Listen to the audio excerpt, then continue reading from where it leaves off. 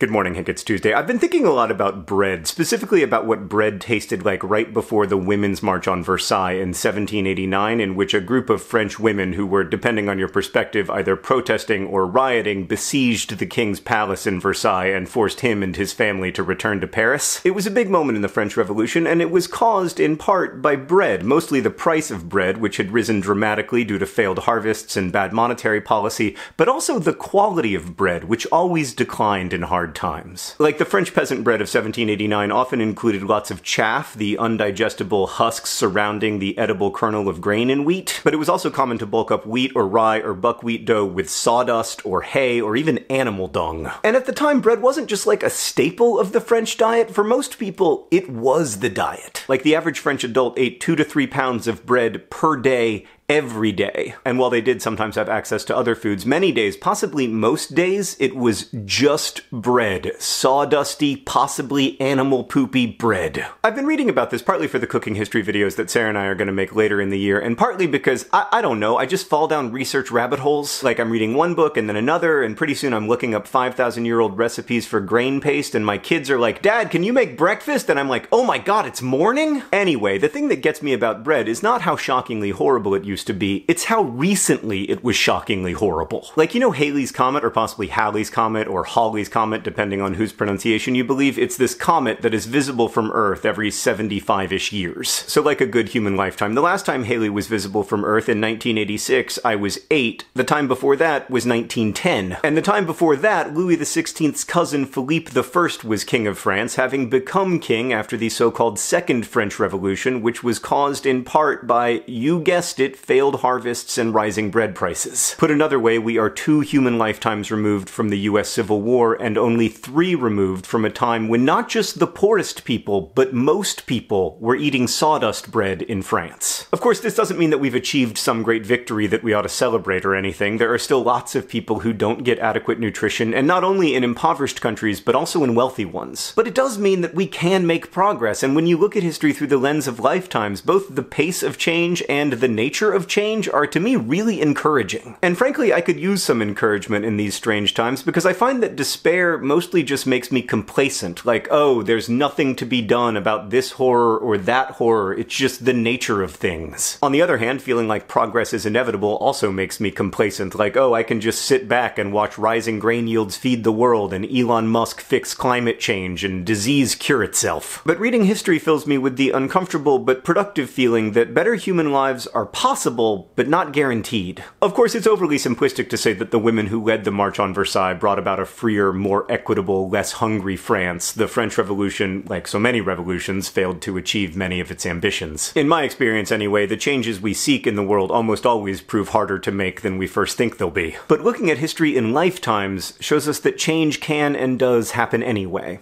Something I'm reminded of every time I bite into a nice sawdust-free slice of bread. Hank, I'll see you on Friday.